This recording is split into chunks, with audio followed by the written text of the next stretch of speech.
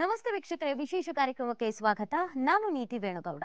So ಬೆಳಕು ಅಂತ ಅಂದಿದ ತಕ್ಷಣ ಎಲ್ರಿಗೂ ಹಬ್ಬ ನೆನಪಾಗತ್ತೆ. ಇದು ಬೆಳಕಿನ ಹಬ್ಬ. ಸೊ ನಮಗೆಲ್ಲ ಇದು ದೀಪಾವಳಿ, ಆದರೆ ಇಲ್ಲಿ ಇಬ್ಬರಿಗೆ ಇದು ತುಂಬಾನೇ ಸ್ಪೆಷಲ್ ಆದಂಥ ಹಬ್ಬ. ಯಾಕಂದರೆ ಅವ್ರ ಜೀವನದಲ್ಲಿ ಈಗ ತಾನೇ ಹೊಸದೊಂದು ಬೆಳಕು ಕೂಡ ಉದ್ಭವ ಆಗ್ತಾ ಇದೆ. ಮದುವೆ ಎಂಬ ಹಬ್ಬ ಮುಗಿಸಿ ಜೀವನದ ಸಂಭ್ರಮ ಈಗಿನೂ ಶುರು ಮಾಡಿದ್ದಾರೆ. ಸೊ ಮತ್ತಿನ್ಯಾಕ್ ತಡ, ಅವ್ರನ್ನ ವೆಲ್ಕಮ್ ಮಾಡ್ಕೊಬಿಡೋಣ. ಇಬ್ಬರು ಲೈಫ್ ಹೇಗಿದೆ, ಹೇಗೆ ಎಂಜಾಯ್ ಮಾಡ್ತಾ ಇದ್ದಾರೆ ಎಲ್ಲವನ್ನ ಕೂಡ ಕೇಳೋಣ. ನಮ್ಮ ಜೊತೆಗೆ ಹೊಸ ಮಧುಮಕ್ಕಳು ತರುಣ್ ಸರ್ ಹಾಗೆ ಸೋನಲ್ ಇದ್ದಾರೆ. ಇಬ್ಬರಿಗೂ ನಮಸ್ತೆ, ಕಾರ್ಯಕ್ರಮಕ್ಕೆ ಪ್ರೀತಿಯ ಸ್ವಾಗತ. Thank you so much. ಹೇಗಿದ್ದೀರಾ ಇಬ್ರು? ಚೆನ್ನಾಗಿದೆ. ನಿಮಗೂ ಹಬ್ಬದ ಶುಭಾಶಯಗಳು. Thank you so much. ನಿಮ್ಮಿಬ್ರು ನೋಡೋಕೆ ನಂಗೆ ತುಂಬಾ ಖುಷಿ ಆಗ್ತಾ ಇದೆ. ತುಂಬಾ ಚೆನ್ನಾಗಿ ಕಾಣಿಸ್ತಾ ಇದ್ದೀರಾ. ಇಬ್ರು ದೃಷ್ಟಿ ತೆಗೆಸ್ಕೊಳ್ಳಿ ಮನೆಗೆ ಹೋಗಿ. ಸೊ ಹಬ್ಬ ಅಂದ ತಕ್ಷಣ ನಮಗೆಲ್ಲ ಒಂದು ವಾರ, ಒಂದು 15 ದಿನದಿಂದನೇ ಒಂದು ಸೆಲೆಬ್ರೇಷನ್ ಮೂಡ್ ಶುರು ಆಗುತ್ತೆ. ನೀವಿಬ್ರು ಈಗ ತಾನೇ ಮದುವೆ ಅನ್ನೋ ಹಬ್ಬ ಮುಗಿಸಿದ್ದೀರಾ ಅಷ್ಟೇ, ಅಷ್ಟರೊಳಗೆ ಇನ್ನೊಂದು ಬೆಳಕಿನ ಹಬ್ಬ ಬಂದಿದೆ. ಫಸ್ಟಿಗೆ ತರುಣ್ ಸರ್ನ ಕೇಳಿಬಿಡ್ತೀನಿ. ಹೊಸ ಮಹಾಲಕ್ಷ್ಮಿ ಮನೆಗೆ ಎಂಟ್ರಿ ಆಗಿರೋದು, ದೀಪದ ಹಬ್ಬ, ದೀಪ ಹಚ್ಚೋರ್ ಪಕ್ಕದಲ್ಲೇ ಇದ್ದಾರೆ. ಹೇಗೆ ಅನಿಸ್ತಿದೆ ಸರ್ ಈ ಹಬ್ಬ? ಬಹಳ ಖುಷಿ ಇದೆ. ನನಗೇನು ಹಬ್ಬ ಮುಗ್ದಂಗೆ ಅನಿಸಿಲ್ಲ. ನನಗೆ 2 ತಿಂಗಳಿಂದ ಹಬ್ಬ ನಡೀತಾನೆ ಇದೆ ಅಂತಾನೆ ಒಂದು ಅನಿಸ್ತಾ ಇದೆ. ಅದೇ ಫೀಲಿಂಗ್ ಇದೆ.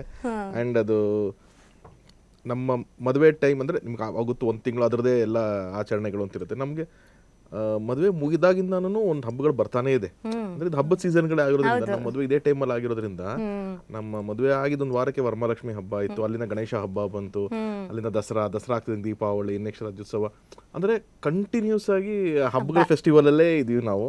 ಸೊ ನಮಗೂ ಆ ಸಂಭ್ರಮ, ಆ ಒಂದು ಹ್ಯಾಪಿನೆಸ್, ಹಬ್ಬ ಅಂದ್ರೆ ಒಂದು ಖುಷಿ ಯಾವಾಗಲೂ ಆ ಥರನೇ ಇದೆ. ಆ್ಯಂಡ್ ಇವ್ರು ಕೂಡ ಅಷ್ಟೇ ಅನ್ಯೋನ್ಯವಾಗಿ ಅದನ್ನೆಲ್ಲ ಅಕ್ಸೆಪ್ಟ್ ಮಾಡಿಕೊಂಡು, ಸೊ ಅಮ್ಮನ ಜೊತೆಗೆ ಇವ್ರು ಹಬ್ಬ ಸೆಲೆಬ್ರೇಟ್ ಮಾಡೋದು ಒಂಥರ ಖುಷಿ ಇದೆ ನನಗೆ. ಓಕೆ.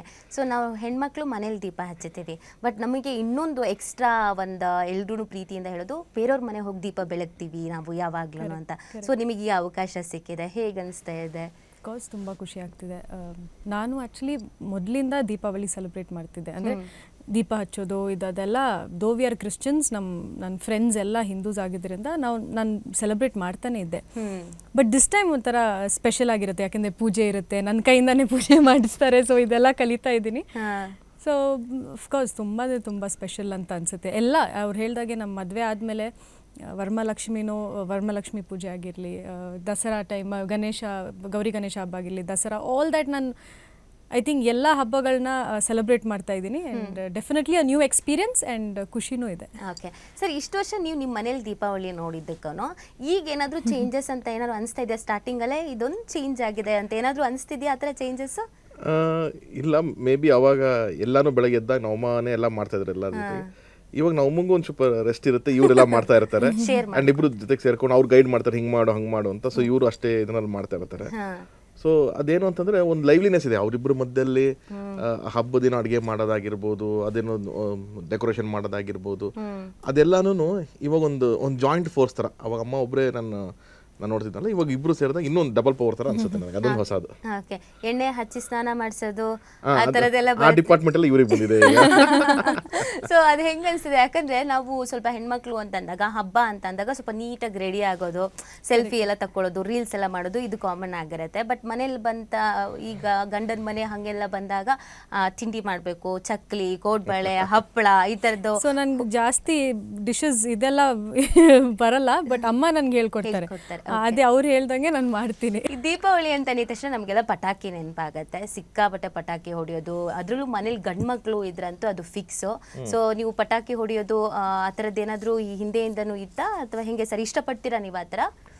ನಮ್ಮ ತಂದೆ ಇರಬೇಕಾದ್ರೆ ಪಟಾಕಿ ತುಂಬಾ ಜೋರಾಗಿ ಆಚರಣೆ ಮಾಡ್ತಾ ಇದ್ವಿ ನಾವು. ಅವಾಗೆಲ್ಲ ಕರ್ಕೊಂಡು ಹೊಸೂರಿಂದ ಎಲ್ಲ ತಗೊಂಬರೋರು. 10,000 ವಾಲ, ಅವತ್ತು ನಮ್ಮ ರೋಡಲ್ಲಿ 10,000 ವಾಲ ಹೊಡಿತೀವಿ ಅಂತಂದ್ರೆ ಫುಲ್.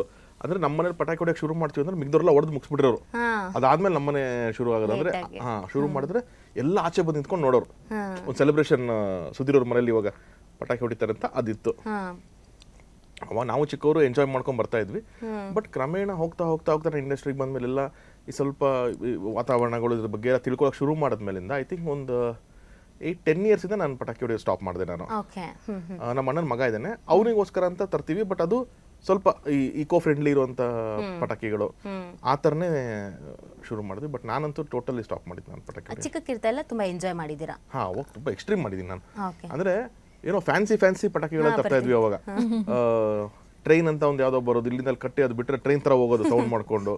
ಆಮೇಲೆ ಅವಾಗ ನಿಮಗೆ ಸ್ಕೈ ಶಾಟ್ಸ್ ಹೊಡೆಯೋದು ತುಂಬ ಹೊಸದವಾಗ, ಈಗ ಸ್ವಲ್ಪ ರೆಗ್ಯುಲರ್ ಆಗಿದೆ. ಬಟ್ ಅವಾಗ ಸ್ಕೈ ಶಾಟ್ಸ್ ಮೇಲೆ ಹೋಗಿ ಅದೊಂದು ಫ್ಲವರ್ ಥರ ಬರೋದು, ಅದೆಲ್ಲ ತುಂಬ ಸ್ಪೆಷಲ್ ಅವಾಗ. I am talking about early 2000s ಅಲ್ಲಿ ಇದ್ದಿದ್ದದೆಲ್ಲ.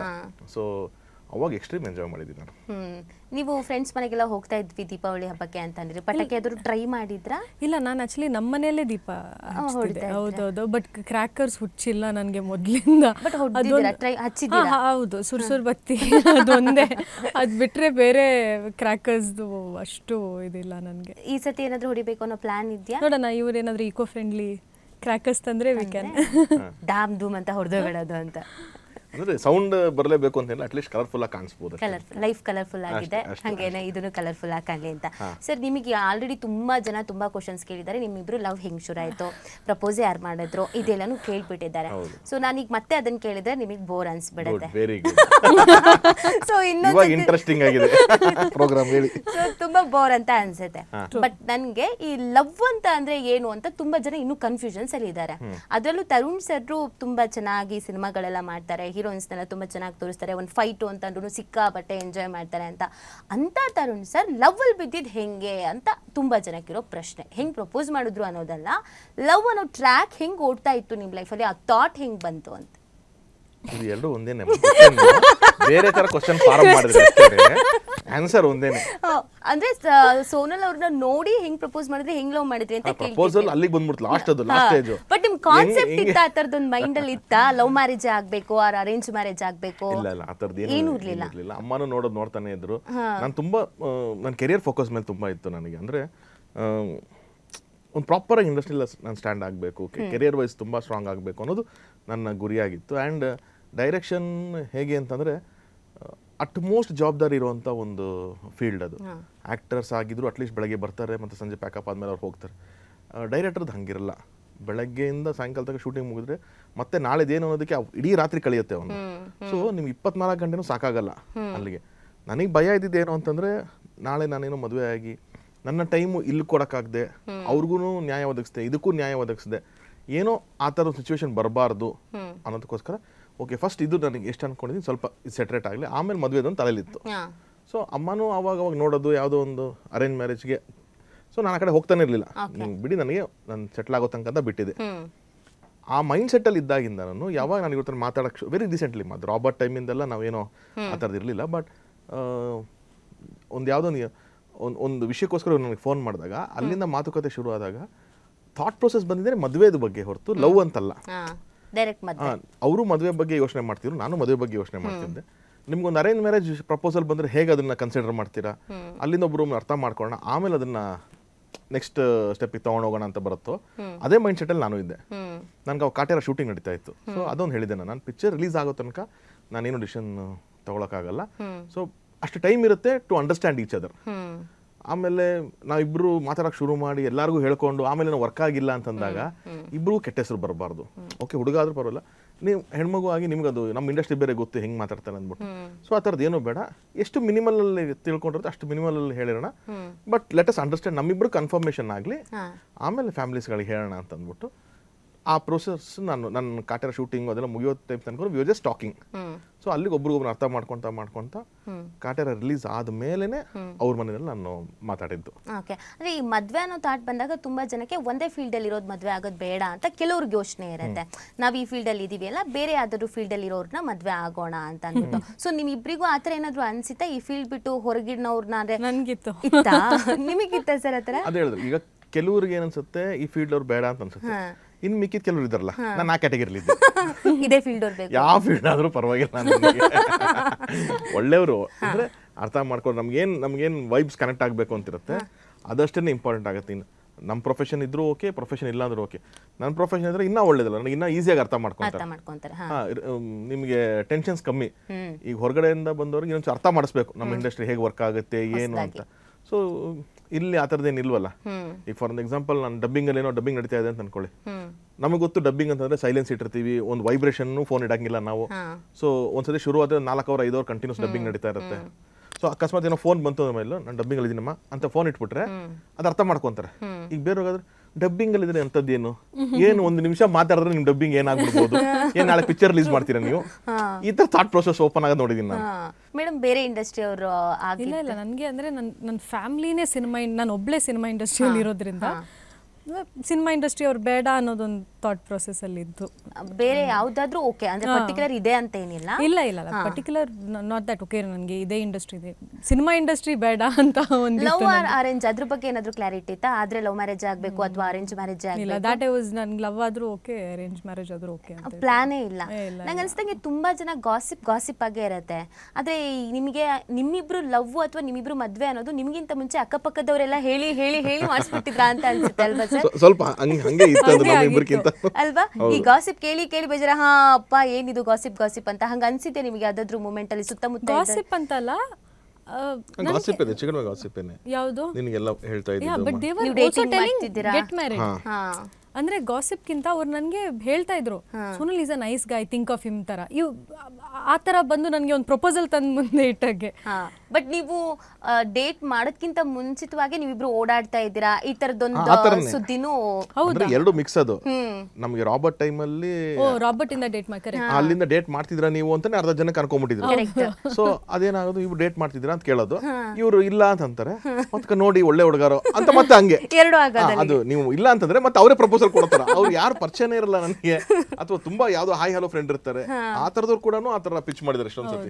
ಇದು ಈ ಗಾಸಿಪ್ ಅಂದ್ರೆ ಇದೆಲ್ಲ ನೀವಿಬ್ರು ಕರೆಕ್ಟ್ ಆಗಿ ಕೂತು ಮಾತಾಡೋದಕ್ಕಿಂತ ಮುಂಚಿತವಾಗಿ ಈವನ್ ಈ ಫಿಲಂ ಇಂಡಸ್ಟ್ರಿಲಿ ಇದಾರೆ ಅಂತ ಅಂದಾಗ ನಿಮ್ ಸುದ್ದಿ ನಿಮ್ಗಿಂತ ಮುಂಚೆ ನಿಮ್ ಮನೆಯವ್ರಿಗೂ ಗೊತ್ತಾಗಿರುತ್ತೆ, ನಿಮ್ಮ ಅಕ್ಕಪಕ್ಕ ಮನೆಯವ್ರಿಗೂ ಗೊತ್ತಾಗ್ಬಿಟ್ಟಿರತ್ತೆ. ಸೊ ಇವ್ರು ಈ ತರ ಡೇಟ್ ಅಲ್ಲಿ ಇದಾರಂತೆ, ಈ ತರ ಹಿಂಗೆ ಓಡಾಡ್ತಿದಾರಂತೆ, ಮದ್ವೆ ಆಗ್ಬೋದಂತೆ ಅಂತ. ಸೊ ನಿಮ್ಮ ಅಮ್ಮಂಗೆ ಏನಾದ್ರು ಈ ಕಿವಿ ಬಿದ್ದಿತ್ತ ಸರ್? ನಮ್ಮಲ್ಲಿ ಗೊತ್ತಿಲ್ಲ, ಅವ್ರ ಮೇಲೆ ಗೊತ್ತಿತ್ತ? ಯಾರಿಗೆ ಗೊತ್ತಾಗಿತ್ತು ಫಸ್ಟ್? ನಮ್ಮ ಅಮ್ಮಗೆ. ನಮ್ಮ ಅಮ್ಮ ಅಂತಲ್ಲ, ನಾನು ಇಡೀ ಫ್ಯಾಮಿಲಿ ಹೆಂಗಿತ್ತು ರಿಯಾಕ್ಷನ್ಸ್? ಆಕ್ಚುಲಿ ಅವ್ರು ಮೊದ್ಲಿಂದ ಇವರು ನಮ್ಮ ಇಂಡಸ್ಟ್ರಿ ಅವರೇ ಇಬ್ರು ಮೂರು ಮನೆಗೆ ಬಂದಾಗ ನಮ್ಮ ಅಮ್ಮಗೆ ಹೇಳಿದ್ರು ದಟ್ ಈ ತರ ನಿಮ್ಗೆ ಗೊತ್ತಾ ಇವ್ರಿಬ್ರು ಡೇಟ್ ಮಾಡ್ತಿದ್ದಾರೆ ಅನ್ನೋ ಒಂದು, ದರ್ಶನ್ ಸರ್ ಅದೊಂದು ಸ್ಟಾರ್ಟಿಂಗ್ ಹೇಳಿದ್ರಿಂದ ಇಲ್ಲ ನಾವಿಬ್ರು ಡೇಟ್ ಮಾಡ್ತಿದೀವಿ ಅಂತ ನಮ್ಮ ಅಮ್ಮದ ಕಿವಿಗೆ ಹಾಕಿದ್ರು. ಸೊ ಅಲ್ಲಿಂದ ನಮ್ಮ ಅಮ್ಮ, ನನ್ನ ಸಿಸ್ಟರ್ಸ್, ನನ್ನ ಫ್ಯಾಮಿಲಿ ಎಲ್ರಿಗೂ ಇಲ್ಲ ಸೋನಲ್ ಇಸ್ ಡೇಟಿಂಗ್ ಇವರು ಅನ್ನೋದೊಂದು ಥಾಟ್ ಇತ್ತು ಅವ್ರಿಗೆ. They new about it, but confirmation ಏನಿರಲಿಲ್ಲ. ಆಮೇಲೆ ನಿಮ್ಗೇನಾದ್ರು ಒಂಚೂರು ಹಿಂಟ್ ಇತ್ತ ಸರ್? ಅಂದ್ರೆ ಇವ್ರ ಮನೇಲಿ ಏನಾದ್ರು ಗೊತ್ತಾಗಿದೆ, ಗಾಸಿಪ್ ಬಗ್ಗೆ ಏನಾದ್ರು ಮಾತಾಡಿದಾರೆ ಯಾವತ್ತಾದ್ರೂ? ಇವ್ರು ಹೇಳೋ ತನಕ ನಂಗೆ ಗೊತ್ತಿರ್ಲಿಲ್ಲ. ಒನ್ ಆಫ್ ದಿ ಆರ್ಟಿಸ್ಟ್ ಬಂದು ಹೇಳಿದ್ದು ಮನೆಯಲ್ಲಿ, ಬಟ್ ಅವಾಗ ಏನಿರ್ಲಿಲ್ಲ. ಅಲ್ಲ ನಿಮ್ಮ ಮನೆಯಲ್ಲಿ ಗೊತ್ತಿದೆ ಅಂತ ನನಗೆ ಗೊತ್ತಿತ್ತಾ ಅಂತ? ಇಲ್ಲ ಇಲ್ಲ, ಏನು ಗೊತ್ತಿರ್ಲಿಲ್ಲ. ಬಟ್ ಆಕ್ಚುಲಿ ಅವಾಗ ಏನು ಇರ್ಲಿಲ್ಲ, ಟಚ್ ಅಲ್ಲಿ ಇರ್ಲಿಲ್ಲ ನಾವು ಅವಾಗ. ಸೊ ಆಮೇಲೆ ಎಲ್ಲ ಮಾತಾಡಕ್ ಶುರು ಮಾಡಿದ್ರೆ ಈ ವಿಷಯಕ್ಕೇನೆ ಫೋನ್ ಮಾಡಿದವ್ರು ನನಗೆ, ಈ ವಿಷಯಕ್ಕೇನೆ ಫೋನ್ ಮಾಡಿದ್ರು, ಸರ್ ಹಿಂಗೆ ಎಲ್ಲರಿಗೂ ಗೊತ್ತಾಗ್ತಾ ಇದೆ, ಎಲ್ಲರಿಗೂ ಹಿಂಗ್ ಆಗ್ತಿದೆ, ನೀವು ಮತ್ತೆ ನನ್ನ ಬಗ್ಗೆ ಏನೋ ಅದನ್ನ ತಪ್ಪು ತಿಳ್ಕೊಬೇಡಿ ಅನ್ನೋದಕ್ಕೆ ಫೋನ್ ಮಾಡಿದ್ದು. ಸೊ ಅವಾಗ ನಾನು ಮಾತಾಡ್ಬೇಕಾದ್ರೆ ಹೌದು ನನಗೂ ಒಂದ್ಸತಿ ಹಿಂಗೆ ಹೇಳ್ತಿರ್ತಾರೆ ಈ ಥರ ಎಲ್ಲ. ನನ್ನ ಇಂಡಸ್ಟ್ರಿ ಫ್ರೆಂಡ್ಸ್ ಇದ್ದಾಗ ಮಾತಾಡ್ಬೇಕಾದ್ರೆ ನನ್ನ ಕ್ಯಾಮ್ರಾಮನ್ ಸುಧಾಕರ್, ನನ್ನ ಫ್ರೆಂಡ್ ಚಿಕ್ಕಣ್ಣ ಆಗಿರ್ಬೋದು ಅಥವಾ ದರ್ಶನ್ ಸರ್ ಆಗಿರ್ಬೋದು, ಎಲ್ಲ ಮಾತಾಡ್ಬೇಕಾರೆ ನೋಡ ಹುಡುಗಿ ಒಳ್ಳೆ ಹುಡುಗಿ ಅಲ್ವಾ, ನೀನ್ ಯಾಕೆ ಕನ್ಸಿಡರ್ ಮಾಡ್ಬಾರ್ದು ಅಂತೆಲ್ಲ ಹೇಳ್ತಿದ್ದಾರೆ. ಸೊ ನಿಮ್ಗೂ ಹೇಳ್ತಿದ್ದಾರೆ, ನನಗೂ ಹೇಳ್ತಿದ್ದಾರೆ ತುಂಬಾ. ಅಂದ್ರೆ ಒಂದ್ ತಿಂಗಳು ಹೇಳಿದ್ರು, 2 ತಿಂಗಳು ಹೇಳಿದ್ರು, ಶೂಟಿಂಗ್ ಮುಗ್ದಾದ್ಮೇಲೆ ಬಿಟ್ಟರು, ಹಂಗಿಲ್ಲ.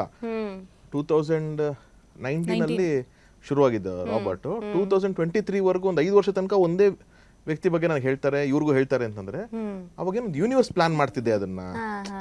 ಇಟ್ ಇಸ್ ನಾಟ್ ಅಸ್, ನಮ್ಮಿಬ್ಬರ ಕೈಯಲ್ಲಿ ಏನಿಲ್ಲ, ಅದು ಮೇ ಬಿ ಆ ಯೂನಿವರ್ಸ್ ಅಷ್ಟು ನಿಮಗೆ ಸ್ಟ್ರಾಂಗ್ ಆಗಿ ಸಿಗ್ನಲ್ಸ್ ಕೊಡ್ತಾ ಇರ್ಬೇಕೇನೋ, ಹಂಗಿದೆ ಅಂತಂದ್ರೆ ವೈ ನಾಟ್ ಕನ್ಸಿಡರ್ ಅಂತ ಅಲ್ಲಿಂದ ಯೋಚನೆ ಮಾಡಕ್ ಶುರು ಮಾಡಿದ್ ನಾವು. ಓಕೆ. ಸೊ ಈ ಋಣಾನುಬಂಧ ಅಂತೆಲ್ಲ ಹೇಳ್ತಾರಲ್ಲ, ಅದನ್ನ ಬಿಲೀವ್ ಮಾಡೋದು ಇದೇ ತರ ಅನ್ಸುತ್ತೆ. ನೀವು ಅದನ್ನ ತುಂಬಾ ಬಿಲೀವ್ ಮಾಡ್ತೀರಾ ಅನ್ಕೊಂತೀನಿ? ನಾನು ಖಂಡಿತವಾಗ್ಲೂ ಬಿಲೀವ್ ಮಾಡ್ತೀನಿ. ಈಗ ಕೆಲವೊಂದು ಪ್ಲೇಸಸ್ ಇಂದ, ಈಗ ಎಕ್ಸಾಂಪಲ್ ಯಾವುದೋ ಹುಡುಗಿ ಅಂತಂದಾಗ ನನಗೆ ಈ ಮಂಡ್ಯ ಸೈಡ್ ಹುಡುಗ ಬೇಕು ಅಂತ ಕೆಲವ್ರು ಅಂತಾರೆ, ಇನ್ನು ಕೆಲವ್ರು ನಂಗೆ ಮಲ್ನಾಡ್ ಸೈಡ್ ಹುಡುಗಿ ಬೇಕು ಅಂತಾರೆ, ಅಥವಾ ಮಂಗಳೂರು ಸೈಡ್ ಬೇಕು ಅಂತ ಹೇಳ್ತಾರೆ.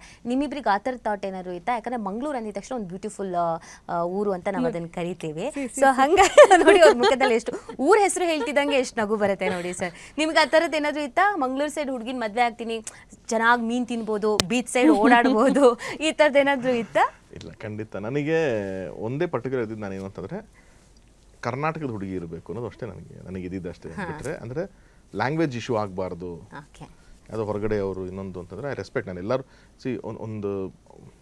ಒಂದು ಬ್ಯೂಟಿಫುಲ್ ಸೋಲ್ ಅಂತ ಅನ್ನೋದು ಪ್ರಪಂಚದಲ್ಲಿ ಎಲ್ಲಿ ಬೇಕಾದ್ರೆ ಇರ್ಬೋದು, ಇಬ್ಬರು ವ್ಯಕ್ತಿಗಳು ಕನೆಕ್ಟ್ ಆಗೋದಕ್ಕೆ ಅದೇ ಇಂಪಾರ್ಟೆಂಟ್, ಬೇರೆ ಯಾವುದಕ್ಕೆ ಇಂಪಾರ್ಟೆಂಟ್ ಆಗಲ್ಲ. ಬಟ್ ನನಗೇನು ಅಂತಂದರೆ ಕನ್ನಡದವರೇ ಆದರೆ ಒಂದು ಸ್ವಲ್ಪ ಬೆಟರು ಅನ್ನೋದಷ್ಟೇ ನನ್ನ ಥಾಟ್ ಪ್ರೊಸೆಸ್ ಇದ್ದಿದ್ದು. ಅದು ಬಿಟ್ಟರೆ ಇನ್ಯಾವುದು ಈ ಊರು ಆ ಊರು ಓಕೆ, ಈಗ ಮಂಗಳೂರು ಹುಡುಗಿ ಸಿಕ್ಕಿದಾರಲ್ಲ, ಆ ಊರನ್ನು ಹೊಗ್ಲಬೇಕು ನೀವು, ಹುಡುಗಿನೂ ಹೊಗ್ಲಬೇಕು. ನಾನು ಇಡೀ ಕರ್ನಾಟಕನೇ ಹೊಗಳ್ತಾ ಇದ್ದೀನಿ, ನೀವು ಯಾಕೆ ಅದು ಡಿವೈಡ್ ಮಾಡ್ತಾ ಇದ್ದೀರಾ? ಈಗ ಮಂಗಳೂರಿನ ಪರ್ಟಿಕ್ಯುಲರ್ ಅಷ್ಟು ಮಗು ಇಲ್ಲ ಸರ್, ನಮ್ಮ ಚಿಕ್ಕಮಗಳೂರು ಅಲ್ಲೇ ಸ್ವಲ್ಪ ಈ ಕಡೆ ಹತ್ರದಲ್ಲೇ ಮುಂದೆ ಸರ್, ಅದಕ್ಕೆ ನಾನು ಇಲ್ಲ ಅಂತ ಹೇಳ್ದೆ. ಆದ್ರೂ ಸರ್ ಹೋಗ್ಲಬೇಕು ತಾನೆ, ಇಬ್ರು ಎಲ್ಲರದು ಈ ಜಂಜಾಟ ಬೇಡ ಅಂತ ಅವ್ರ ಊರಿಗೆ ಹೋದಾಗ ಅಲ್ವಾ, ಆರಾಮಾಗಿ ಓಡಾಡ್ಕೊಂಡು ಮೀನ್ ಮಂಡೆ ತಿನ್ನಕ್ ಬರುತ್ತೆ ಸರ್ ನಿಮ್ಗೆ? ಇಲ್ಲ ಬರಲ್ವಾ? ಅದ್ ಹೇಳ್ಕೊಡ್ತೀನಿ ಬೇಕಲ್ವಾ. ಅವ್ರಿಗೆ ಇಷ್ಟ ಇಲ್ಲ, ನಾನಂತೂ ನಾನು ತಲೆ ತಿನ್ನಲ್ಲ. ನಂಗೆ ಇಷ್ಟ ತಲೆ ತಿನ್ನೋದು, ನಂಗೆ ಇಷ್ಟ. ಅವ್ರು ತಲೆ ತಿಂತಾರೆ, ನಾನು ತಲೆ ತಿನ್ನಲ್ಲ. ಆ ಟೇಸ್ಟ್ ನಿಮ್ಗೆ ಗೊತ್ತಿಲ್ಲ. ಟ್ರೈ ಮಾಡಿಲ್ವಾ ಸರ್ ನೀವು? ನನಗೆಲ್ಲ ಫಿಶ್ ಕಣ್ಣು, ಫಿಶ್ ಕರಿ. ಸುಮ್ಮನೆ ಇರಿದು ಯಾವ್ದೋ ದೀಪಾವಳಿ ಹಬ್ಬದ ದಿವಸ ಬಗ್ಗೆ ಮಾತಾಡ್ತಾರೆ. ಅಲ್ಲ, ದೀಪಾವಳಿ ಹಬ್ಬದ ದಿನ ಮಾತಾಡಿ ನಿಮಗೆ ಬೇಜಾರಾಗಿರ್ಬೋದು, ಬಟ್ ಸೋನಲ್ ಅವ್ರಿಗೆ ಆಲ್ರೆಡಿ ಬಾಯಲ್ಲೆಲ್ಲ ನೀರ್ ಬರ್ತಾ ಇದೆ, ಮಂಡೆ ಫುಲ್ ಖುಷಿ ಅದಲ್ಲ ಅಲ್ವಾ? ಮೀನ್ ಸಾರು ಮಾಡೋದ್ ಕಲ್ಸ್ಬಿಡಿ ಸರ್ಗೆ, ಈಸಿ. ಆ ರೆಸಿಪಿ ಹೇಳಿ. ನೀವು ನನ್ನ ಡೈರೆಕ್ಟರ್ ಇಂದ ಕುಕ್ ಮಾಡಬೇಕು ಅಂತಿದ್ದೀರಾ, ಅದು ಉದ್ದೇಶ ಏನು ಹೇಳಿ? ಸರ್ ಮದ್ವೆ ಆದ್ಮೇಲೆ ಎಲ್ಲಾನು ಮಾಡ್ಬೇಕು ಸರ್, ಕುಕ್ಕು ಆಗ್ಬೇಕು, ಎಲ್ಲ ಮನೆ ಕ್ಲೀನಿಂಗು ಮಾಡ್ಬೇಕು, ಎಲ್ಲಾನು ಮಾಡ್ಬೇಕು. ಇವ್ರು 2 ಸೀನ್ ಬಂದು ಡೈರೆಕ್ಟ್ ಮಾಡ್ಕೊಟ್ಟು ಹೋಗ್ತಾರೆ ನನಗೆ ಎಲ್ಲ ಸೆಟ್ ಅಲ್ಲಿ. ಅದೇನೋ ಪಾಪ ಅದೇ ಆಚೆ ನೀವು ಡೈರೆಕ್ಟರ್, ಮನೆಯಲ್ಲಿ ನಾನು ಡೈರೆಕ್ಟರ್. ಹೌದು, ಹಂಗ್ ಮಾಡ್ತಾರೆ. ಸರಿ ಮ್ಯಾಮ್, ಸರ್ರು ಫುಲ್ಲು ಈ ಸೊಪ್ಪದ್ ಬಿಟ್ರೆ ಇವ್ರು ಯಾಕೋ ನನಗೆ ಎಲ್ಲ ತಗ್ಲಾಕೋತಾರೆ ಅಂತ ಅನಿಸ್ತಿದೆ. ಹೊಸ ಮನೆಗೆ ಬಂದಿದ ತಕ್ಷಣ ನಮಗೆಲ್ಲ ಈ ವಸ್ತು ಎಲ್ಲಿದೆ, ಆ ವಸ್ತು ಎಲ್ಲಿದೆ, ಹೆಂಗ್ ಕೇಳೋದು, ಏನ್ ಮಾಡೋದು ಅನ್ನೋದೊಂದು ಹುಡುಗಿರಿಗೆ ಒಂದು ಸ್ವಭಾವ ಇರತ್ತೆ. ನಾವ್ ಎಲ್ಲಾಗೂ ಹೋದಾಗ ಅಯ್ಯೋ ಇದು ಎಲ್ಲಿದ್ಯೋ, ಈಗ ಪದೇ ಪದೇ ಕೇಳ್ಬೇಕು, ಏನ್ ಮಾಡ್ಬೇಕು ಅಂತ.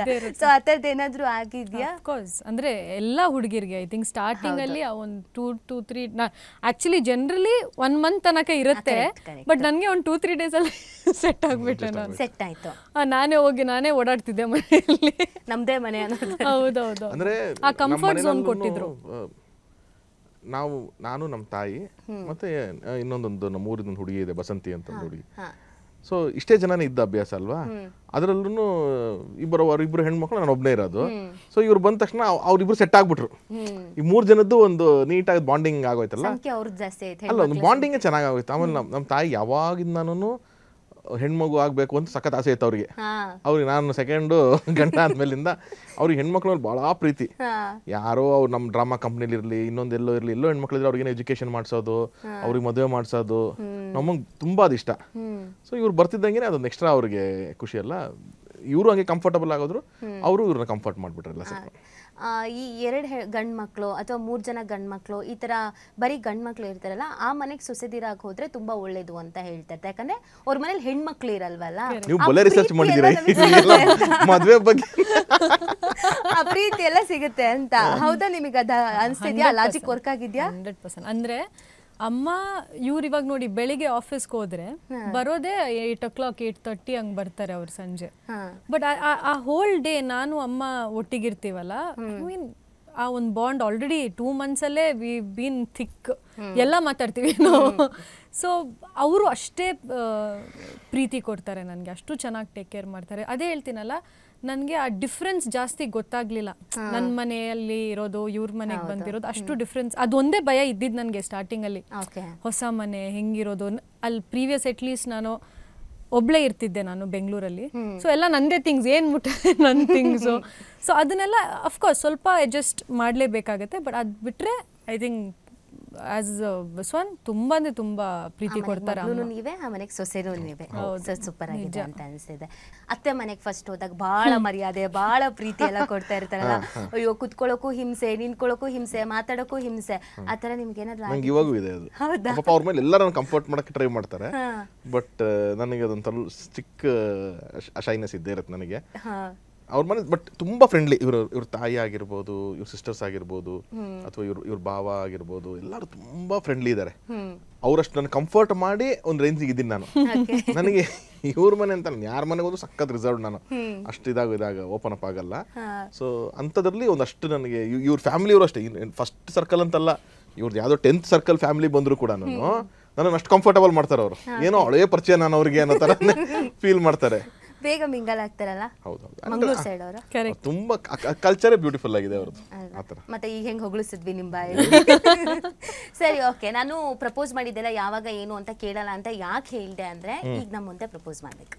ಆಯ್ತು, ಫೈನ್, ಇಬ್ರು ಮಾಡ್ಬೇಕು. ನೀರ್ ಬಾಟ್ಲು ಕೊಟ್ಬಿಡಿ, ಅದ್ರಲ್ಲೇ ಮಾಡ್ತೀನಿ. ಇಲ್ಲ, ಇಲ್ಲ ನಾನ್ ಮಾಡಿದ್ದೀನಿ ಮದ್ವೆ ಮುಂಚೆ, ಇವಾಗ ಇವ್ರು ಮಾಡಿಲ್ಲ. ಇವ್ರಿಗೆ ಹೇಳಿ ಯಾರು ಚೆನ್ನಾಗಿ ಮಾಡ್ತಾರೋ ಅವ್ರಿಗೆ ನ್ಯಾಷನಲ್ ಅವಾರ್ಡ್ ಕೊಡಿಸ್ತೀವಿ. ನಾನು ಆಲ್ರೆಡಿ ಬ್ಯೂಟಿಫುಲ್ ಆಗಿ ಪ್ರಪೋಸ್ ಮಾಡಿದ್ದೀನಿ ಮದ್ವೆ ಮುಂಚೆ ಇದ್ದಾಗ.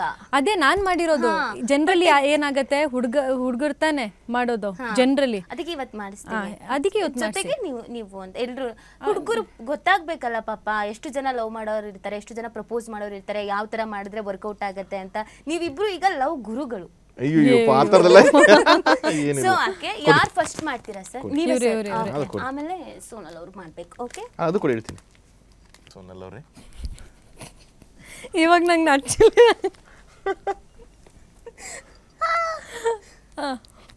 ಈ ದೀಪಾವಳಿಗೆ ನಮ್ಮನೆ ಬೆಳಕಾಗಿ ಬರ್ತೀರಾ? S, thank you. ಆಯ್ತು ನಮ್ದು. Okay sir. ಓಕೆ, ನೀವು? ನಾನು ಆಲ್ರೆಡಿ ದೊಡ್ಡ ಡೈಲಾಗ್ ಎಲ್ಲ ಹೇಳಾಯ್ತು. ಐ ಲವ್ ಯು ಬಂಗಾರ. I love you. ಓಕೆ, ಇಬ್ಬರಿಗೂ ಕ್ವಶನ್ಸ್ ಕೇಳ್ತೀನಿ. ಇಬ್ಬರಲ್ಲಿ ಯಾರು ಕರೆಕ್ಟಾಗಿ ಆನ್ಸರ್ ಮಾಡ್ತಾರೆ ಅನ್ನೋದನ್ನ ನೋಡೋಣ. ಅದು ನಿಮ್ಮಿಬ್ರ ಬಗ್ಗೆನೇ ಇರತ್ತೆ. ಓಕೆ, ಓಕೆನಾ? ಜನರಲ್ ನಾಲೆಜ್ ಏನೋ ಅಂತ ಅಂದ್ರೆ ಫೈನ್. ಅದೇ ಒಬ್ರು ಆನ್ಸರ್ ಒಬ್ರು ಕಾಪಿ ಹೊಡೆಯಂಗಿಲ್ಲ. ಓಕೆ, ಸೋನಲ್ ಅವರ ಮೊದಲ ಸಿನಿಮಾ ಯಾವುದು? ಬರಿಬೇಕು. ಗೊತ್ತವ್ರಿಗೆ. ಹೌದಾ? ನೋಡೋಣ.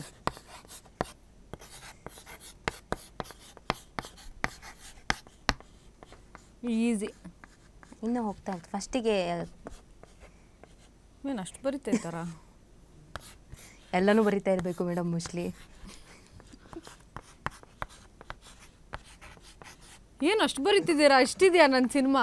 ಪ್ರಪೋಸ್ ಮಾಡಿ. ಓ ಕರೆಕ್ಟ್, ಎಲ್ಲ ಸಿನಿಮಾನೂ ಮಾಡ್ತಿದ್ದಾರೆ. ಏನು ಒಂದೇನು ಕೇಳೋದು ನೀವು ಅಂತ ಅಂದ್ಬಿಟ್ಟು ಎಲ್ಲ ಗೊತ್ತು. ರೈಟಿಂಗ್ ಸರಿ, ಆಯ್ತು. ಆಯ್ತು, ಇಬ್ರು ತೋರಿಸಿ. ಹಾಂ, ನಂದು ತುಳು ಫಿಲ್ಮ್ ಎಕ್ಕಸಕ. ಸರ್ ತೋರಿಸಿ. ಎಕ್ಕಸಕ. ಓ, ಎಲ್ಲ ಹೇಳಿಲ್ವಾ ಎಲ್ಲಾನು ಬರ್ದಿದ್ದಾರೆ ಅಂತ? ನಿನ್ನೆ ಇಂಟರ್ವ್ಯೂ ಅಲ್ಲಿ ಹೇಳಿದ್ ಬಂತು. ಓ ಇದಾದಾ? Okay. Tarun sir child artist ಆಗಿ ಅಭಿನಯಿಸಿದ ಮೊದಲ ಸಿನಿಮಾ. ಆ ಕಡೆ ಎಲ್ಲ ನೋಡಂಗಿಲ್ಲ ಸರ್. ಅವ್ರಿಗೆ ಏನು ಗೊತ್ತಿಲ್ಲ, ಅದು ಬನ್ನಿ. ಹೌದಾ? ನೀವು ಬರೀರಿ ಸರ್, ತೋರಿಸ್ಕೊಂಡು ಬರಿಬೇಡಿ. ಗನ್ ಹೇಳಂಗಿಲ್ಲ. I do not no. ಇವರು ಯಾಕೋ ಎಲ್ಲ ಬರೀತಿದ್ದಂಗಿದೆ ಸರ್. ಅಲ್ಲ, ಸ್ಪೆಲ್ಲಿಂಗ್ ಕರೆಕ್ಟ್.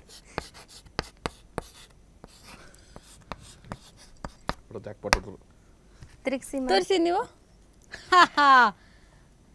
ಓ, ಗಣೇಶನ ಮದುವೆ. ಓಕೆ. ಯಾವಾಗ ಗೊತ್ತಾಯ್ತು ಮ್ಯಾಮ್ ಇದು? ಯಾವಾಗ ಗೊತ್ತಾಗಿತ್ತು ಅಂದ್ರೆ ಕೇಳ್ಕೊಂಡಿದ್ರಾ? ಇಲ್ಲ, ಅವ್ರು ಒನ್ ಆಫ್ ದ ಇಂಟರ್ವ್ಯೂಸ್ ಅಲ್ಲಿ ಇತ್ತು. ಇದು ಮದುವೆ ಆಗೋದು ಮುಂಚೆ ಒನ್ ಆಫ್ ದ ಇಂಟರ್ವ್ಯೂಸ್ ಅಲ್ಲಿ ಹೇಳಿದ್ರು. ಅವಾಗ ರಾಮು ಅಂತ ನನ್ನ ಫ್ರೆಂಡ್ ಅವ್ರು ಹಾಕಿದ್ರು ಟಿವಿಯಲ್ಲಿ. So that's how I know. Okay, ಸೆಂಟ್ರಿಗೆ ತೋರಿಸಿ ಆನ್ಸರ್ನ. ಓಕೆ. ಇನ್ನೊಂದು ಕ್ವಶನು. ಸೋನಲ್ ಅವರ ಫೇವ್ರೆಟ್ ಹಾಲಿಡೇ ಡೆಸ್ಟಿನೇಷನ್ ಯಾವುದು? ಇಬ್ರು ಬರೀರಿ. ಮೇಡಮೇ ಎಷ್ಟು ಯೋಚನೆ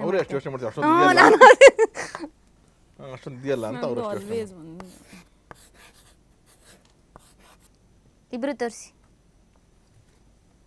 ಎ ಬೀಚ್ ಅಂತ ಬರ್ತಿದ್ದಾರೆ, ದುಬೈ ಅಂತ ಬರ್ತಿದ್ದಾರೆ. ಓ, ಡೆಸ್ಟಿನೇಷನ್ ಕರೆಕ್ಟ್.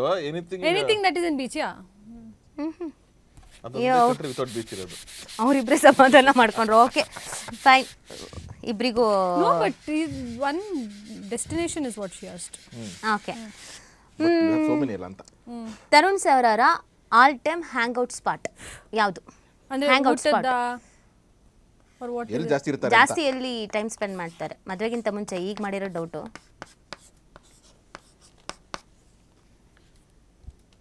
ಆಫೀಸ್. ವಾವ್, ಎಷ್ಟು ಚೆನ್ನಾಗಿ ಅರ್ಥ ಮಾಡ್ಕೊಂಡಿದಾರಲ್ವಾ? ಆಫೀಸ್. ಈಗ ಚೆನ್ನಾಗಿ ಅರ್ಥ ಮಾಡಿಸಿದ್ದೀರಾ ಸರ್. ಓಕೆ, ಎಲ್ಲ ಕರೆಕ್ಟ್ ಆಯ್ತಲ್ಲ ನಮ್ದು. ಈ ಕ್ವಶನಿಗೆ ಆನ್ಸರ್ ಮಾಡಿದ್ರೆ ತರುಣ್ ಸರ್, ನಾನು ಪಕ್ಕ ಒಂದು ಚಾಕ್ಲೇಟ್ ಕೊಡಿಸ್ತೀನಿ. ಹೌದಾ? ಇಲ್ಲ. ಸೋನಲ್ ಅವರಿಗೆ ಇಷ್ಟವಾಗುವ ಮೀನು ಯಾವುದು? ಸಾರು. ಅಪ್ಪ ಸರ್ ಬರೀತಿದ್ದಾರಲ್ಲಪ್ಪ. ಬಂಗಡೆ ಕೆಳಗಡೆ first Bhutayi. Okay, Bhutayi I love actually, but ಬಂಗಡೆ also both ಅದು ಬಂಗಡೆ ಯಾಕೆ ಬರೋದು ಅಂದ್ರೆ ನನಗೆ ಗೊತ್ತಿರ್ಬೋದು ಅದು ಅಂತ ಬರೆಯಕ್ಕೆ ಹೋಗೋದು. ಬಟ್ ಎರಡು ಗೊತ್ತಿತ್ತು. ಬೋತ್ ಇದು ಎರಡು ಇಷ್ಟ. ಸರ್, ಮದ್ವೆ ಆದ್ಮೇಲೆ ಕರ್ಕೊಂಡು ಹೋಗಿ ಫಿಶ್ ಕೊಡ್ಸಿದ್ದೀರಾ? ಓಕೆ, ಮನೇಲಿ ಮಾಡಿದ್ರಾ? ಹೌದು. ಫೈನ್. ಮನೆಲ್ಲ ಮಾಡಿದ್ದಾರೆ, ಹೋಟ್ಲಿಗೆ ಹೋದಾಗಲೂ. ಓಕೆ, ತರುಣ್ ಅವರಿಗೆ ಫಸ್ಟ್ ಟೈಮ್ ಸೋನಲ್ ಮಾಡಿಕೊಟ್ಟ ಅಡುಗೆ, ಫಸ್ಟ್ ಟೈಮ್ ಮಾಡಿಕೊಟ್ಟಿದ್ದೇನು? ಫಸ್ಟ್ ಟೈಮ್ ಮನೆಗೆ ಬರ್ತಿದ್ದಂಗೆ. ನಮ್ಮ ಮನೆಗೆ ಬರ್ತಿದ್ದೆ. ಹೌದು, ನಿಮ್ಮ ಮನೆಗೆ ಫಸ್ಟ್ ಮಾಡಿಕೊಟ್ಟಿದ್ದೆ. ನಿಮ್ಮ ಮನೆಗೆ ಬಂದ್ಮೇಲೆ ಫಸ್ಟ್ ಟೈಮ್ ಬಂದು ಅದೇನೆ. ಅದೇನು ಸರ್ ಹಂಗೆ ಹೇಳ್ತಾ ಇದ್ದೀರಾ? What I cooked there. ನೀವಿಬ್ರು ಮಾತಾಡ್ಕೊಳಂಗಿಲ್ಲ. ಅದೇ ಅಂದಿದ್ ನೋಡಿ, ಮೇ ಬಿ ಅದೋ ಕಾಫಿ ಇರ್ಬೇಕು ಅನ್ಸುತ್ತೆ. ಓ, ನಮ್ಮ ಮನೆಗೆ ಬಂದ first ಮಾಡ್ಕೊಟ್ಟಿದ್ದ. Yo I know.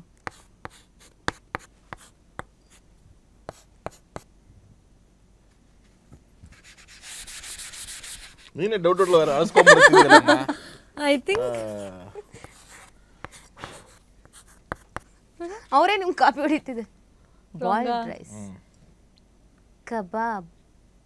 Wow, ಇದೊಂದು ಮಿಸ್ಟೇಕ್.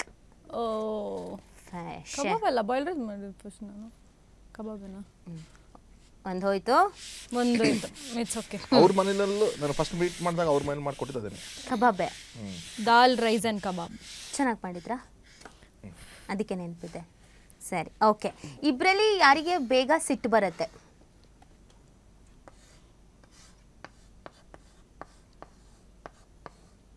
No no.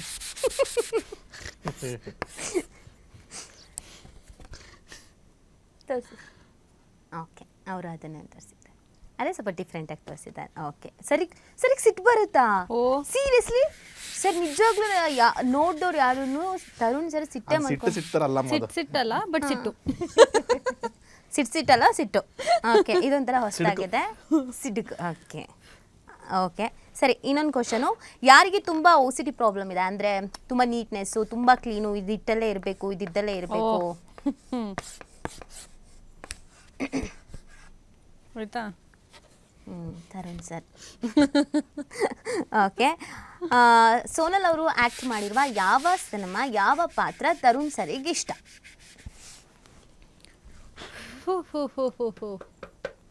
ಆಯ್ತು. ಬನಾರಸ್. ಇದು ಮಿಸ್ಟೇಕ್. Okay, fine. ಇಬ್ಬರಲ್ಲಿ ತುಂಬ ನಾಚಿಕೆ ಸ್ವಭಾವ ಯಾರಿಗೆ? ಭಾಳ ಹೋಯ್ತು. 100%. ಸರ್, ಹೌದಾ? ನನಗೆ ಸ್ವಲ್ಪ ಅಂದ್ರೆ ಜನದ ಜೊತೆ ಇದ್ದಾಗ ಒಂದ್ ಸ್ವಲ್ಪ ಎಷ್ಟು ಬೇಕೋ ಅಷ್ಟು ಆ ತರನಾ ಅಥವಾ ಹೆಂಗೆ ಅಂತ? ಎಲ್ಲ ವಿಷಯದಲ್ಲೂ ಇರುತ್ತೆ, ಬಟ್ ಡಿಪೆಂಡ್. ನನಗೆ ವರ್ಕ್ ಅಂತ ಇದ್ದಾಗ ಅದಿರಲ್ಲ. ಓಕೆ, ಅದರ್ವೈಸ್ ಮನೆಯಲ್ಲೇ ಆಗಲಿ. ನಾವು ಫಸ್ಟ್ ಟೈಮ್ ಮೀಟ್ ಆದಾಗ ಜಾಸ್ತಿ ಮಾತಾಡಲೇ ಇಲ್ಲ. ನೀವೇ ಜಾಸ್ತಿ ಮಾತಾಡಿ. ಸೊ ಆದ್ರೆ ಈಗೆಲ್ಲ ಇಂಟರ್ವ್ಯೂ ಅಟೆಂಡ್ ಮಾಡಿ ಸ್ವಲ್ಪ ಓಕೆ ಅನ್ಸುತ್ತೆ ಅಲ್ವಾ? ಅದೆಲ್ಲ ಮಾಡ್ತೀನಿ ನಾನು, ಪ್ರೊಫೆಷನ್ ಅದ್ರ ಬಗ್ಗೆ ಎಲ್ಲ ಇರುತ್ತೆ. Okay, but otherwise in general. Okay, ಸರಿ. ಓಕೆ, ಇಬ್ಬರಲ್ಲಿ ಜಾಸ್ತಿ ಖರ್ಚು ಮಾಡೋದು ಯಾರು? ಖರ್ಚು ಮಾಡೋದು ಯಾರು?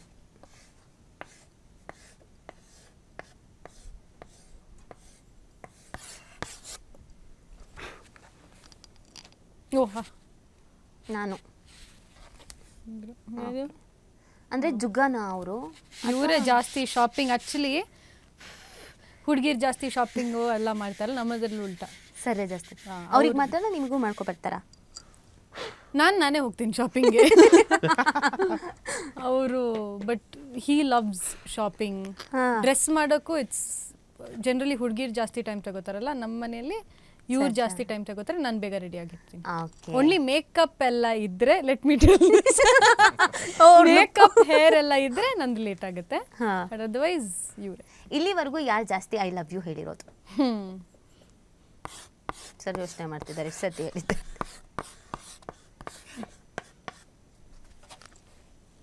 ಬೋತ್ ಅಂತೆ. ಮಾಲ್ಡೀವ್ಸ್ ಸೆಲೆಕ್ಷನ್ ಮಾಡಿದ್ದು ಯಾರು? ಇಬ್ರು ಹೇಳ್ತೀವಿ. ಅದು ಹೆಂಗಿದ್ರು ನೀವೇ ಇಬ್ರು ತಾನೇ ಡಿಸೈಡ್ ಮಾಡಿರೋದು. ಸರ್ರೇನಾ? ಅವರೇ. ಓಕೆ, ಅಂದ್ರೆ ಮುಂಚೆ ಡಿಸೈಡ್ ಆಗಿದ್ದೆ ನಾನು. ಹನಿಮೂನ್ಗೆ ಹೋದ್ರೆ ಅಂದ್ರೆ ಹುಡುಗಿ ಯಾರು ಅಂತ ಗೊತ್ತಾಗಕ್ಕಿಂತ ಮುಂಚೆನೇನಾ? ಹೌದು. ಹೌದಾ? ಹುಡುಗಿ ಯಾರಂತ ಗೊತ್ತಿಲ್ಲ, ಬಟ್ ಮಾಲ್ಡೀವ್ಸ್ ಹೋಗ್ಬೇಕಂತ. ಅಲ್ಲ, ನಾನು ಫಸ್ಟ್ ಕ್ವಶನ್ ಸರ್ ಹುಡುಗಿ ಯಾವ ತರ, ಆ ಥರದ್ದೆಲ್ಲ ಏನೂ ಇರಲಿಲ್ಲ, ಹಂಗೆ ಅಂದ್ಬಿಟ್ಟು. ಬಟ್ ಹನಿಮೂನ್ ಸ್ಪಾಟ್ ರೆಡಿ ಇತ್ತು. ಅದು ಯಾವ ಥರ ಸರ್? ಹಂಗೆ ಮಾಲ್ಡೀವ್ಸ್ ಅನ್ನೋ ಊರು ಮಾಲ್ಡೀವ್ಸ್ ಓಪನ್ ಆಗಿದ ಮುಂಚೆಯಿಂದ ನಾನು ಫಿಕ್ಸ್ ಆಗಿ ಹೋಗಿದ್ದೆ ಮಾಲ್ಡೀವ್ಸೇ ಆಗ್ಬೇಕು ಅಂತ. ಅಂದ್ರೆ ನಂಗೆ ತುಂಬಾ ಎಕ್ಸೈಟಿಂಗ್ ಊರು ಅಂತ ಅನಿಸ್ತಿತ್ತು. ಒಂದು ವೆರಿ ರೊಮ್ಯಾಂಟಿಕ್ ಅಂತ ಅನ್ಸೋದು ಆ ಊರು. ಅಂಡ್ ಬೇರೆ ಎಲ್ಲಾ ಕಂಟ್ರೀಸ್ ನಾವು ಶೂಟಿಂಗ್ ಹೋಗ್ತಿರ್ತೀವಿ, ಏನೋ ಒಂದು ಸಿಚುವೇಶನ್ಗೆ ಯಾವುದಕ್ಕೊಂದು. ಈಗ ಸ್ವಿಟ್ಜರ್ಲೆಂಡ್ ತುಂಬಾ ಬ್ಯೂಟಿಫುಲ್, ಬಟ್ ತುಂಬಾ ಶೂಟಿಂಗ್ ಹೋಗ್ತೀವಿ. ಅಥವಾ ಇಟಲಿ ಆಗಿರ್ಬೋದು, ಗ್ರೀಸ್ ಆಗಿರ್ಬೋದು, US ಎ, ಲಂಡನ್, ಎಲ್ಲೇ ಆದ್ರೂ ಶೂಟಿಂಗ್ ಹೋಗೋ ಚಾನ್ಸಸ್ ಜಾಸ್ತಿ. ಮಾರಿಷಸ್ ಒಂದು ಊರು ತುಂಬಾ ಮಿನಿಮಲ್ ಚಾನ್ಸಸ್, ಅಂದ್ರೆ ಶೂಟಿಂಗ್ ಮಾಡ್ತಾರ ಊರಲ್ಲ ಅದು. ಸೊ ಹಾಗಾಗಿ ನನ್ನ ತಲೆಯಲ್ಲಿ ಯಾವಾಗಲೂ ಅಷ್ಟು ಬ್ಯೂಟಿಫುಲ್ ಪ್ಲೇಸ್ ನಾನು ಯಾವತ್ತು ಹೋದ್ರೂ ನನ್ನ ಲೈಫ್ ಪಾರ್ಟ್ನರ್ ಜೊತೆ ಹೋಗ್ತೀನಿ ಅಂತಾನೆ. ಸುಮಾರು ಸತಿ ಫ್ರೆಂಡ್ಸ್ ಅವರು ಪ್ಲಾನ್ ಮಾಡಿದಾಗ ಕೂಡ ನಾನು ಹೋಗಿಲ್ಲ ಅಲ್ಲಿಗೆ. ನಾನು I was waiting for that. ಅವಾಗಲೇ ಹೋದ್ರೆ ಆಗ್ಲೇ ಹೋಗ್ಬೇಕು ಅಂತ. Okay, last 2 questions. Tarun sir ಅವರ ಫೇವ್ರೆಟ್ ಹೀರೋಯಿನ್ ಯಾವ ಲ್ಯಾಂಗ್ವೇಜ್? ಬಾಲಿವುಡ್, ಇಲ್ಲಿ ಸ್ಯಾಂಡಲ್ವುಡ್. ಅದ್ರ ಬಗ್ಗೆ ಡಿಸ್ಕಸ್ ಮಾಡಿರಲ್ಲ ಇವಾಗ, ಮುಂಚೆನಾ? ಹಂಗೆ ಈಗ ಇನ್ನೇನು ಅವ್ರದ್ದು ಈಗಿಲ್ಲ ಯಾರು. ನಾನು ಫಿಲಮ್ ಇಂಡಸ್ಟ್ರಿ ಬಂದ್ಮೇಲಿಂದ ಸರಿ ಹಳೇದು. This is difficult.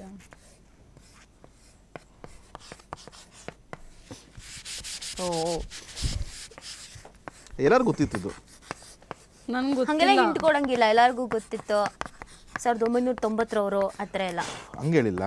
ಬಟ್ ನಾನು ತುಂಬಾ ಇಂಟರ್ವ್ಯೂಗಳಲ್ಲಿ ಎಲ್ಲ ಕಡೆನೂ ಅದೊಂದು. ಹೌದಾ? ನನ್ನ ಸಿನಿಮಾ ಇಂಡಸ್ಟ್ರಿ ನನ್ನ ಕ್ರಶ್ ಅಂತೆಲ್ಲ ಬಂದಾಗ, ಕ್ರಶ್ ಆಲ್ಸೋನಾ ಅಂತ ಸಿನಿಮಾ ಇಂಡಸ್ಟ್ರಿ ಯಾರು ಕ್ರಶ್ ಇದ್ದಾರೆ ಅಂತಂದ್ರೆ ಅವಾಗ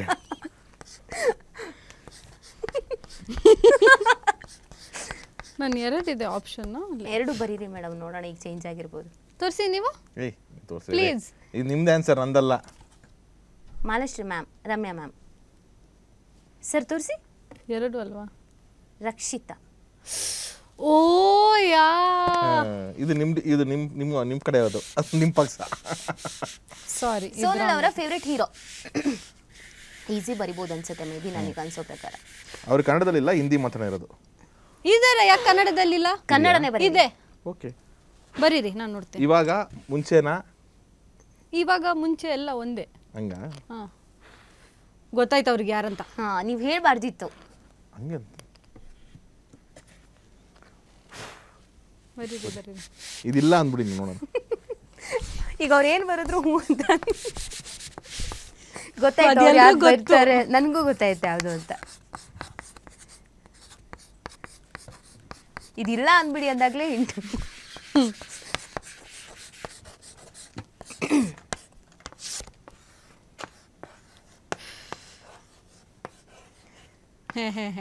ನೀವು ನಂಗೆ ಗೊತ್ತು. ದರ್ಶನ್ ಅಣ್ಣ, ಡಾಕ್ಟರ್ ನಾಯಕ್. ಮದುವೆ ಅನ್ನೋದು ಒಂದು ಡ್ರೀಮು. ನಾವೊಂದು ಪ್ಲ್ಯಾನ್ ಮಾಡ್ಕೊಂಡಿರ್ತೀವಿ, ನಮ್ಮ ಮದುವೆ ಅಂತ ಅಂದಾಗ ಇವ್ರು ಇರಬೇಕು, ಹೀಗೆ ನಡಿಬೇಕು ಅಂತ ಅನ್ನೋದು. ಸೊ ನಿಮ್ಮ ಮದುವೆ ನೀವು ಡ್ರೀಮ್ ಅಂದ್ಕೊಂಡಂಗೆ ತುಂಬ ಚೆನ್ನಾಗಿ ಆಗಿದ್ರು ಒಬ್ಬರು ಮಿಸ್ ಅಥವಾ ಏನೋ ಒಂದು ನಮ್ಮಲ್ಲಿ ಕಮ್ಮಿ ಅಂತ ಅನಿಸ್ತಾ ಇದೆ ಅಂತ ಅನಿಸಿದ್ದು ದರ್ಶನ್ ಸರ್. ಯಾಕಂದರೆ ನಿಮ್ಮಿಬ್ಬರು ಲವ್ ಅಥವಾ ನಿಮ್ಮಿಬ್ಬರು ಮದುವೆ ಅಥವಾ ನಿಮ್ಮಿಬ್ಬರು ಕೆರಿಯರ್ ಅಂತ ಬಂದಾಗ ಅವ್ರದ್ದು ಪಾತ್ರ ಬಹಳ ಮಹತ್ವ ಇದೆ. ಸೊ ಆ ಮಿಸ್ ಅವ್ರು ಇಲ್ಲ ಅಂತ ಅಂದಿದ್ದ ಕ್ಷಣ ಅಥವಾ ಬರೋಕ್ಕಾಗಲ್ಲ ಅಂತ ಅದು ಹೆಂಗೆ ಹ್ಯಾಂಡಲ್ ಮಾಡಿದ್ರಿ? ಅದು ತುಂಬ ಜನಕ್ಕಿರೋ ಪ್ರಶ್ನೆ, ಹೆಂಗೆ ಹ್ಯಾಂಡಲ್ ಮಾಡಿದ್ರು ತರುಣ್ ಸರ್ ಇದನ್ನು ಅಂತ? ಹೆಂಗಿತ್ತು ಆ ಸಿಚುವೇಶನ್?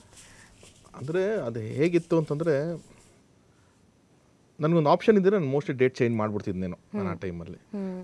ಆದರೆ ನಾವು ಆ ಡೇಟ್ ಬರೋದಕ್ಕೇ ಅಲ್ಲಿವರೆಗೂ ನಾನೆಲ್ಲ ಅವ್ರಿಗೆ ಅಪ್ಡೇಟ್ ಮಾಡ್ಕೊಂಡು ಬಂದ್ಬಿಟ್ಟಿದ್ದೆ. ಇವ್ರ ಮನೇಲಿ ಮಾತಾಡಿದ್ದು, ದರ್ಶನ್ ಸರ್ ಹೋಗಿ ಇವ್ರ ಮೇಲೆ ಮಾತಾಡಿದ್ದು.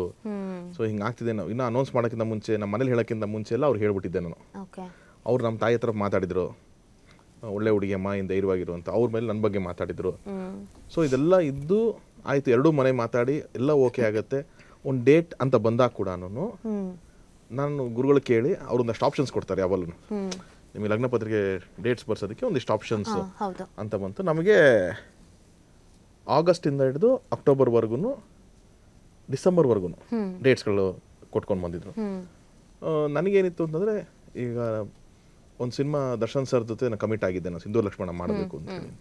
ಅದು ಯಾವಾಗ ಶೂಟಿಂಗ್ ಬರುತ್ತೆ ಏನು? ಇವಾಗ ಅವರು D57 ಡೆವಿಲ್ ಮಾಡ್ತಿದ್ರು, D58 ಬೇರೆ ಯಾವುದೋ ಒಂದು ಮಾಡ್ತಾರೆ, D59 ನಮಗೆ ಬರ್ತಾರೆ ಅಂತ ನಮಗೆ ಅನೌನ್ಸ್ಮೆಂಟ್ ಎಲ್ಲ ಹೇಳಿದ್ರು. ಸೊ ಅದು ಯಾವಾಗ ಬರ್ಬೋದು ಏನು ಎಲ್ಲ ತಲೆಯಲ್ಲಿ ಇಟ್ಕೊಂಡು ನನಗೊಂದು 6 months ಮದುವೆ ಆದ್ಮೇಲೆ ನಂಗೊಂದು ಟೈಮ್ ಬೇಕಿತ್ತು. ಅಂದರೆ ಅವ್ರ ಮನೇಲಿ ಅಡ್ಜಸ್ಟ್ ಮಾಡಿಸ್ಬೇಕು, ಎಲ್ಲ ಇರುತ್ತೆ, ಅವ್ರಿಗೊಂದು ಟೈಮ್ ಕೊಡಬೇಕು ಅಂದಿರುತ್ತಲ್ಲ, ಅದಕ್ಕೋಸ್ಕರ ನಾನು ವೇಟ್ ಮಾಡ್ತಿದ್ದೆ. ಸೊ ನಾನು ಅವ್ರ ಹತ್ರನೇ ಹೋಗಿದ್ದೆ, ಹಿಂಗಿದೆ ಬಸ್ ಡೇಟ್ಸು ನಾನು ಏನು ಅಂತಂದಾಗ ಅವರೇನೆ ಆಗಸ್ಟ್ ಸಜೆಸ್ಟ್ ಮಾಡಿದ್ದು. ಆಗಸ್ಟ್ 11 ಮಾಡ್ಕೋ, ನಿನಗೆ ಟೈಮ್ ಸಿಗುತ್ತೆ, ಆಮೇಲೆ ನೀನು ನೆಕ್ಸ್ಟ್ ಇಯರ್ ಅಲ್ಲಿ ಹೆಂಗೆ ಬೇಕಾದ್ರೆ ನೀನು ಕುತ್ಕೊಂಡು ಅಲ್ಲಿನ ಸ್ಕ್ರಿಪ್ಟು ಮತ್ತು ನಾನು ಬರ್ತೀನಿ ಅಷ್ಟು ಮುಗಿಸ್ಕೊಂಡಿಲ್ಲ, ನಾನು ಟೈಮ್ ಇರುತ್ತೆ ನಿನಗೆ ಅನ್ನೋದು ಒಂದು ಪ್ಲಾನಿಂಗ್ ಅಲ್ಲ ಅವರು ಅದೊಂದು ಹೇಳಿದರು. ಆಯಿತು ಅಂತ ಹೇಳಿ ನಮ್ಮ ಮನೆಯಲ್ಲಿ ಒಂದು ಕಾರ್ಯಕ್ರಮ ಆಗಿ ಲಗ್ನ ಪತ್ರಿಕೆ ಬರ್ಸಿ ಓದಿಸಿ ಎಲ್ಲ ಆಗೋಗಿತ್ತು. ಅದನ್ನು ಅವ್ರಿಗೆ ಹೇಳಿದ್ದೆ, ಹಿಂಗಾಯಿತು ಹಿಂಗೆಲ್ಲ ಆಗಿದೆ ಅಂತ ಅಂದ್ಬಿಟ್ಟು. ಅದಾಗಿ ಸ್ವಲ್ಪ ದಿನಕ್ಕೆ ಈ ನ್ಯೂಸ್ ಗೊತ್ತಾಗಿದ್ದು ನಮಗೆ. ಅವಾಗೂ ನಮ್ಮ ಮನೇಲಿ ಥಾಟ್ ಬಂತು, ಚೇಂಜ್ ಮಾಡೋಣ ಡೇಟು ಅಂತೇಳಿ. ಅವಾಗ ಒಂದಷ್ಟು ಜನ ಎಲ್ಲರೂ ಲಗ್ನ ಪತ್ರಿಕೆ ಬರ್ಸಿದ ಮೇಲೆ ಚೇಂಜ್ ಮಾಡಬಾರ್ದು, ಅದು ಆ ಥರದೊಂದು ಏನೋ ಶಾಸ್ತ್ರ ಥರ ತುಂಬ ಹೇಳಿದ್ರು. ಅಂದ್ರೂ ನಾನು ಸ್ವಲ್ಪ ಡೈಲಾಮದಲ್ಲೇ ಇದ್ದೆ. ಕೊನೆಗೆ ಇಷ್ಟು ಅವ್ರು ಹೇಳಿದ್ದೆ ನಾನು ಫಸ್ಟಿಂದ, ನಾನು ಇದೊಂದು ಅವ್ರ ಹತ್ರನೇ ಹೇಳ್ತೀನಿ ನಾನು ಅಂತ ಅಂದ್ಬಿಟ್ಟು ನಾನು ಅವ್ರನ್ನ ಮೀಟ್ ಮಾಡೋಕ್ಕೆ ಹೋಗಿದ್ದು. ಅಷ್ಟೊತ್ತಿಗಾಗಲೇ ಅವ್ರಿಗೆ ಗೊತ್ತಿತ್ತು ನಾನೇನೋ ಜಾಸ್ತಿ ಇದ್ರ ಬಗ್ಗೆ ಇನ್ನೂ ಕೆಲಸಗಳು ಶುರು ಮಾಡಿಲ್ಲ, ಏನೂ ಇಲ್ಲ, ಇನ್ನು ಒಂದು ತಿಂಗಳು ಇರಲಿಲ್ಲ ಮದುವೆಗೆ. ಸೊ ನಾನು ಮೀಟ್ ಮಾಡೋಕ್ಕೆ ಹೋದಾಗ ಅವ್ರು ಫಸ್ಟ್ ನಾನು ಹಾಯ್ ಹಲೋನೂ ಹೇಳಿಲ್ಲ, ಏನೋ ಮದುವೆ ಪ್ರಿಪ್ರೇಷನ್ಸ್ ಎಲ್ಲ ಹೆಂಗೆ ನಡೀತಾ ಇದೆ ಅಂತಲೇ ಕೇಳಿದ್ದು. ಕೊನೆ ನಾನು ಹೇಳೋದು ನೋಡಿದ ತಕ್ಷಣ ಗೊತ್ತಾಯ್ತು ಅವ್ರಿಗೆ, ಯಾವುದೇ ಕಾರಣಕ್ಕೂ ಡೇಟ್ ಚೇಂಜ್ ಮಾಡೋದು ಅವೆಲ್ಲ ಏನೂ ಮಾಡಬಾರ್ದು, ನೀನು ಮಾಡು, ಅದು ನಾನು ಬರ್ತೀನಿ, ನೀನು ತಲೆ ಕೆಡಿಸ್ಕೋಬೇಡ, ನೀನು ಡೇಟ್ ಮಾತ್ರ ಚೇಂಜ್ ಮಾಡಬಾರ್ದು ಯಾವುದೇ ಕಾರಣಕ್ಕೂ ಅಂತಲೇ ನಾನು ಕನ್ವಿನ್ಸ್ ಮಾಡಿ ಅಲ್ಲಿಂದ ಕಳಿಸಿದವ್ರು ನಮ್ಮ. ಸೊ ನಮಗೆ ಸರಿ ಎಲ್ಲಿದ್ರು ಆ ಬ್ಲೆಸ್ಸಿಂಗ್ಸ್ ಇರುತ್ತೆ ಅಂತಂದಾಗ ಇದು ನಮ್ಮ ಕೈಲಿ ಇಲ್ಲದೆ ಇರೋದೊಂದು ನನ್ನ ಸಿಚುವೇಶನ್ ಅಲ್ವಾ ಅದು ಅಂತಂದ್ಬಿಟ್ಟು ಸರಿ ಆಯಿತು ಅಂತ ಹಂಗಿಂದ. ಒಂದು ವಿಡಿಯೋ ವೈರಲ್ ಆಗಿತ್ತು, ಅಂದರೆ ಜೈಲ್ ಹತ್ರ ತುಂಬ ಜನ ಸೆಲೆಬ್ರಿಟಿಗಳು ನೋಡೋಕೆ ಹೋಗ್ತಾ ಇದ್ರು. ಒಬ್ಬರು ಲೇಡಿ ಮಾಸ್ಕ್ ಹಾಕ್ಕೊಂಡು ಬಂದಿದ್ರು.